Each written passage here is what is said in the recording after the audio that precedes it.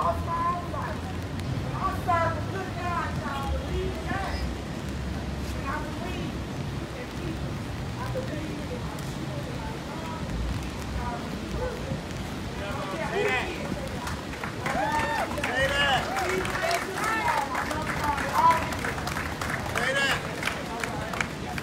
All right, y'all, that's it. I love y'all. Thank you.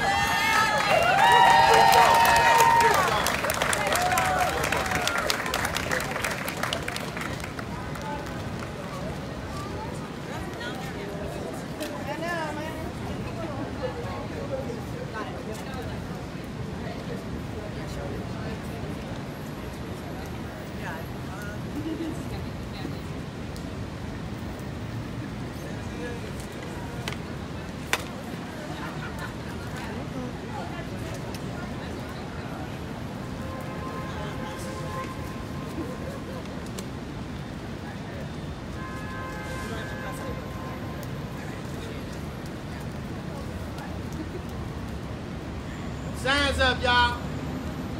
Get some energy.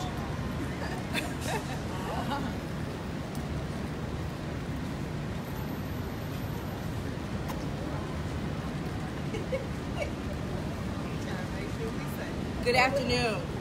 My name is Candace Moore, spelled C-A-N-D-A-C-E-M-O-O-R-E.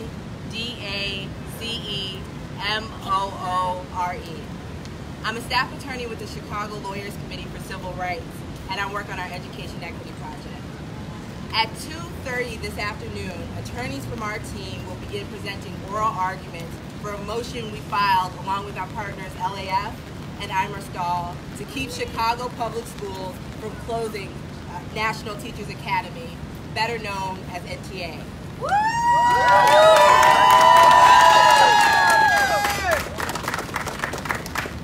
Why did we file this lawsuit? In a word, discrimination. That's right. Yes. Access to free, quality education is a civil right. Right. There is simply no good reason for CPS to close an elementary school that is performing at the highest possible academic levels by CPS's own standards. There is no good reason to shut down a school if it is using its facilities with maximal efficiency, as CPS determined in 2017. There is no justification for displacing students who are majority Black and low income, the very kids who need and deserve a leg up in our city, and displacing them for the second or the third or the fourth time in their young lives. That's right. That's why before NTA, CPS has actually never closed or never proposed to close a level 1+ school or an efficiently utilized school. So why do this now? Instead of giving us a good reason to close this predominantly Black school, CPS used a metric that is racially discriminatory. It violated the law and it violated its own guidelines for school action. And the result, if it's allowed to move forward, will be serious academic and social damage to the children and families of NTA.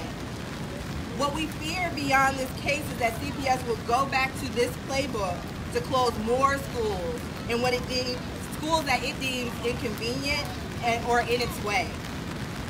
That it will again refuse to consider good alternatives or listen to community members. Unless we draw a line in the sand today, CPS will keep using a broken school actions process that produces arbitrary and outright racist decisions. Right. And over time, the idea that we all deserve an equal shot at education, no matter the color of our skin or the money in our bank account, will be eaten away by the very institution that is supposed to be our cornerstone of equal opportunity, our public school system. Instead of giving us an equal ground to build from, CPS will produce and reproduce the racial gaps that harm us all. You'll soon hear from some of the parents and community members of NTA who traveled all the way here to attend today's hearing. They didn't ask for this. They are not happy to be here. Since last February, they have spent their nights, their holidays, and their weekends meeting, talking, and organizing to try to make sense of CPS's decision. They dared to push back. When they were ignored, they decided to go to court. We believe that future parents like them should not have to stay up all night or lawyer up just to keep their schools closing. That's right. Today, we'll ask the judge to issue an emergency measure to stop the closure of NTA. Yes. At the very same time, CPS is asking the judge to dismiss our suit. We know that equity and fairness of our public education hangs in the balance of today's decision. Thank you.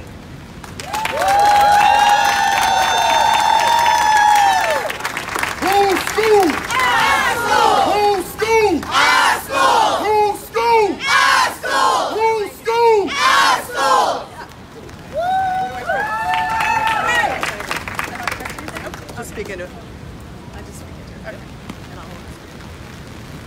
Can everyone hear me? Yes. All right, great. My name is Elizabeth Greer. That's spelled ELISABETHGREER.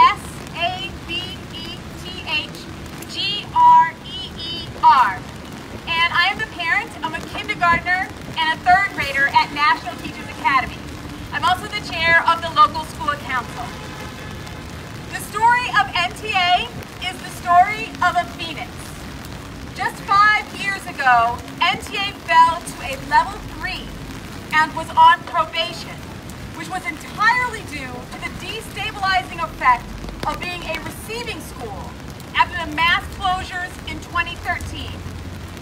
Our principal, Mr. Isaac Castelas, our staff, and our families all worked in partnership to strengthen our community, build our academics, and grow our programming. Through reflective practice, high expectations, and rigorous instruction, NTA rose from the ashes of probation and soared to a level 1 plus, a ranking we have held for 2 years in a row.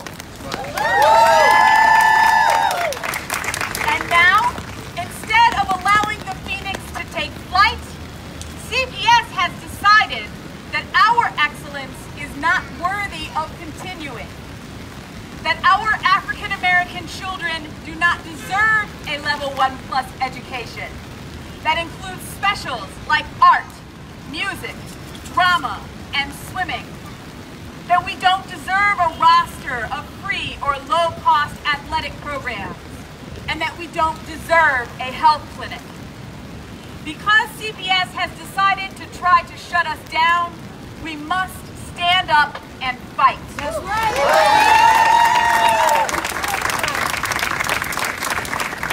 Today marks an important day in our struggle for justice. We stand here putting our case in the judge's hands, asking for an injunction to stop the educational violence that is being perpetuated against us. All NTA wants is to be left alone. Yes. All we want is a future where we continue to strive to be the best elementary school that we can be. That's right. And the judge's decision can make all of that possible. He has the power to ensure that the phoenix continues to rise, Yeah. that NTA is here to stay.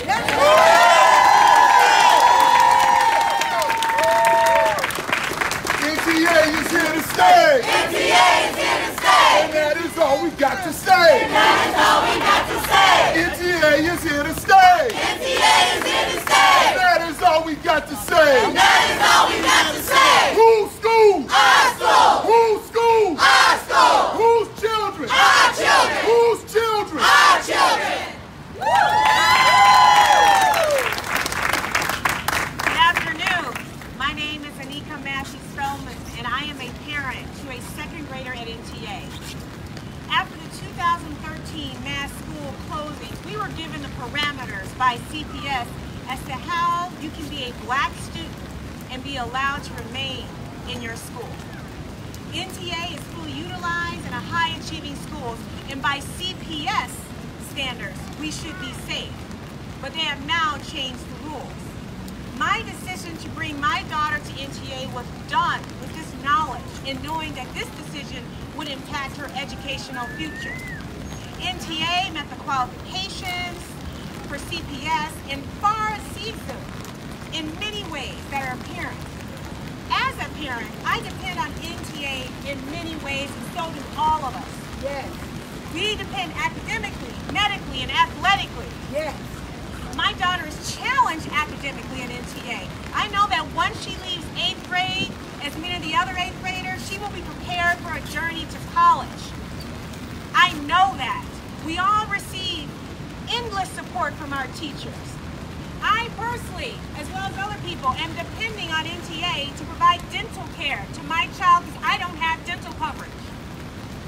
My daughter is on the swim team. I don't have to be there to get her to swim practice. The teachers and staff make sure she gets there. What I have and what all of us have at NTA is trust. Right. Yes. Yes. So to think that this 1+ school, with all its greatness that can be measured, and things that can be measured, was put on the CPS chopping block, infuriates me. It angers everyone today. Yes. In 2013, the school closings report released by University of Chicago on the 2013 closings in 2018 of this year, they studied this and found that those kids didn't do any better. Those kids that were evicted from their schools in 2013 did worse. They still lagged behind. CPS had no response to this report. There wasn't an apology to those black and brown children saying, we made a mistake. That's right. So now, they are set to try and close this 1+ school knowing what's going to happen to our babies. They know they're going to lag behind somewhere else. They don't care. And they are still going ahead with this closing. That is ridiculous and that is unacceptable. Yes.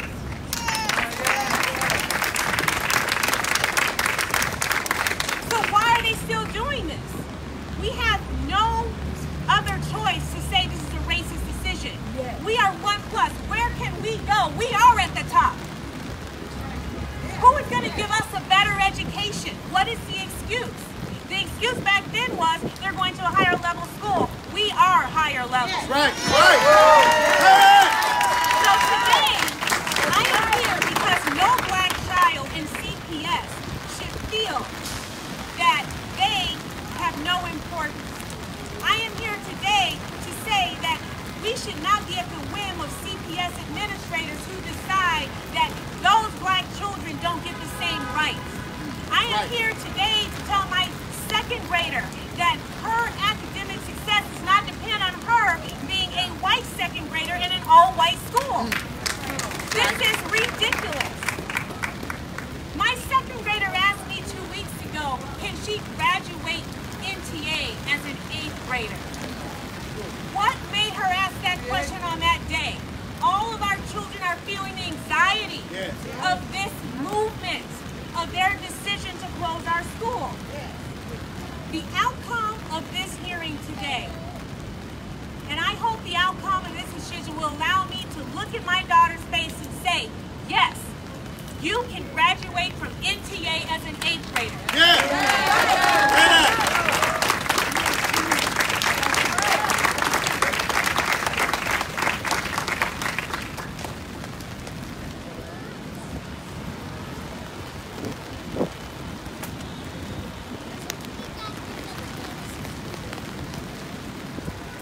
My name is Niketa Brar, Niketa. Brar is B-R-A-R, and I'm the Executive Director of Chicago United for Equity. Chicago United for Equity grew from seeds planted in the fight for a National Teachers Academy. In 2016, Elizabeth, who you heard from today, and I met on the LSC at National Teachers Academy. We quickly realized that we had had very different lives, but we shared the same core beliefs about education. One, that all families, regardless of their skin color, income, neighborhood, should be able to walk to a great neighborhood school. That's right. But that automatically robbed of this right. Yes. In many ways, we felt lucky to serve on the local school council at one of these rare schools in our city that serves predominantly low-income black kids, gets the resources to perform off the charts, and has a building that's nearly full. What we didn't know at the time is that this would not be enough to protect our community. Never in Chicago's history has CPS come for a school like ours until they did. Closing a school like NTA means that no school will ever be saved from the threat of closure if the students in that school are seen as disposable, if the students in that school are black. Chicago United for Equity grew out of the belief that it is our responsibility to ensure that not only must we win our fight for NTA, we must also ensure that our city's government can never do to another community what was done to us. No community should ever learn about the future of their school in a newspaper headline. No community should have to collect 1,200 signatures just to earn a meeting with their elected officials. No community should have to organize weekly meetings for over 2 years to simply preserve their right to exist. This is what it takes to fight for existence in Chicago public schools. It takes hours and hours of unpaid organizing, unpaid labor. And what's most disheartening about the doors we knocked on and the signatures we asked for and the meetings we attended is how damn routine this all is. Have you heard that saying, absolute power corrupts absolutely? Well, the opposite is also true. Absolute powerlessness corrupts absolutely. In the last 2 years, I've knocked on doors from 16th Street to Bronzeville, organized dozens of meetings about NTA, and I've met hundreds of people. But it does not matter who I talk to, whether they're parents or elected officials.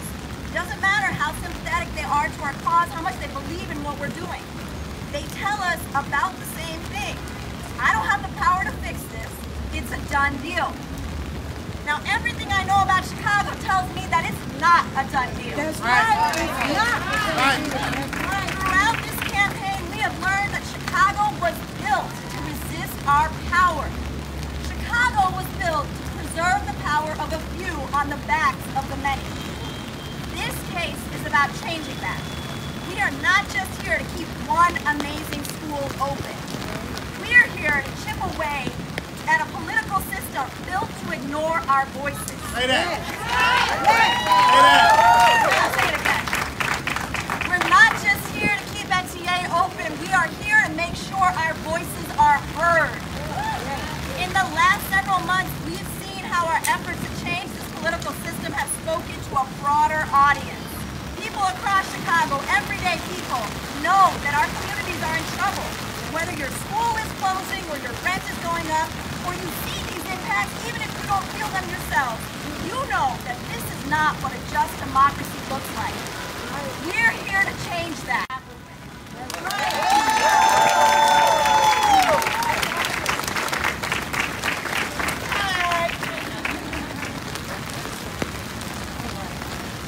My name is counsel,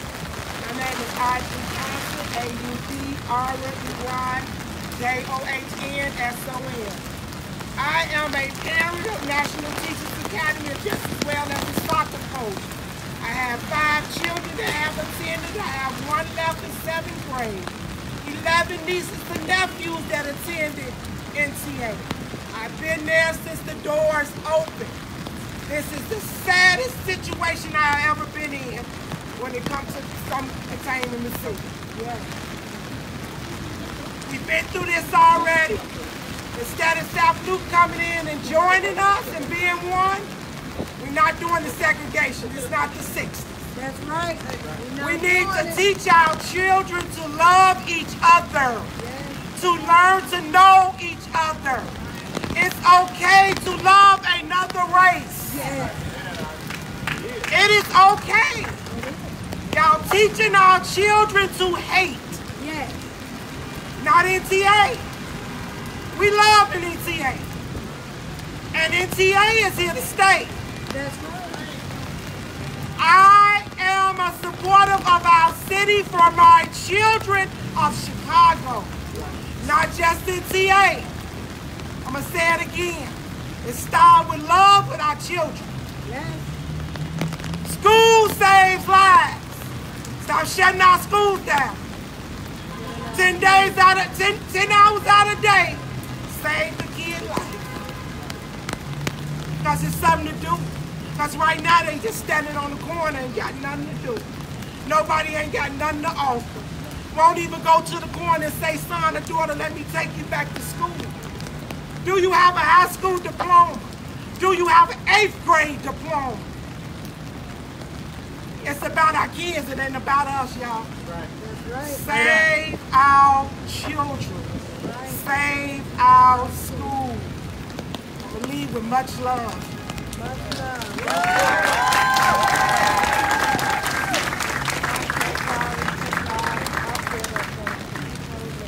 Okay, thank you everyone for being here today. Thank you for coming and being here.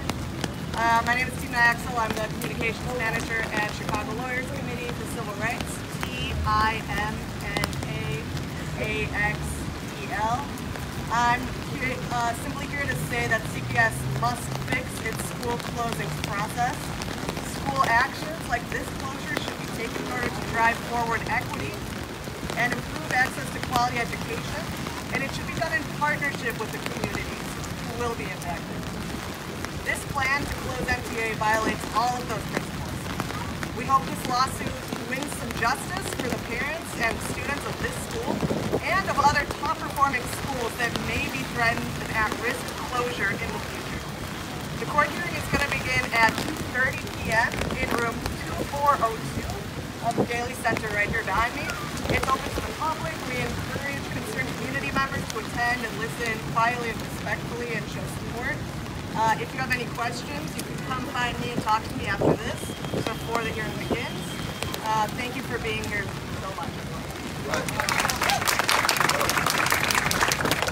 NTA is here to stay. NTA is here to stay. NTA is here to stay. NTA is here to stay. NTA is here to stay. NTA is here to stay. NTA is here to stay. NTA is here to stay. Home school. Our school. Home school. Our school. Home school. Our school. Home school. Our school.